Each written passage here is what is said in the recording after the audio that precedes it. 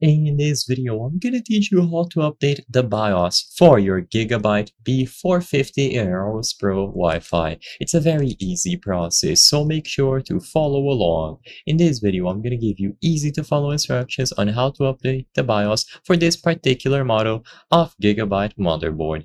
Keep in mind that these same general steps can be applied to any other model and they should work. The only requirement is a USB drive like this one. You will need to load the BIOS files into the USB drive, and it is going to be inserted while you go into the BIOS for the files to be recognized. It doesn't need to have a lot of storage, just enough to house the necessary files. In order to acquire these files, you have to go over to gigabyte.com and look for your specific model of motherboard. In this case, the GIGABYTE B450 AORUS Pro Wi-Fi. Make sure that you choose the correct model.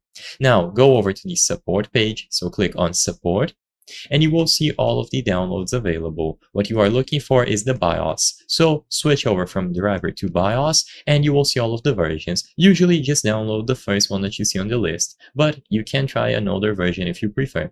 So click on the download icon and now you will have to extract this somewhere. So if you get a zip file like this, just right click, hover over WinRAR or the option to extract, and then you will be able to find the files here.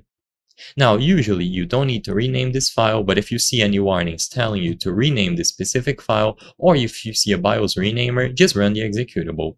With this BIOS file here, you have to drag and drop it into the USB flash drive. So I don't have a flash drive connected to my PC at the moment, but like I said, just make sure that you drag and drop the BIOS file into the USB drive's storage. With this done, now you have to insert it at the back of your motherboard. So insert it into any of these USB ports. With this done, now you have to access the BIOS. So if you aren't sure how to access the GIGABYTE BIOS, make sure that you search for the specific button combination, and in here, go into the Q Flash function. You can find it available here on the home screen, or just click the option at the bottom.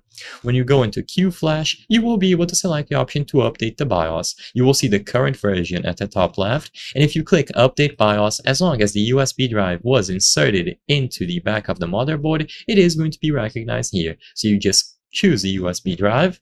You will see the update BIOS version at the bottom left, and you just have to let this process finish. Make sure that power does not go out while you do this. If it does go out, there's a chance that it could break your motherboard, so keep that in mind. I hope I was able to help you on how to update BIOS GIGABYTE B450 AORUS Pro Wi-Fi. If this video helped you, please be sure to leave a like and subscribe for more very easy tips. Thank you for watching.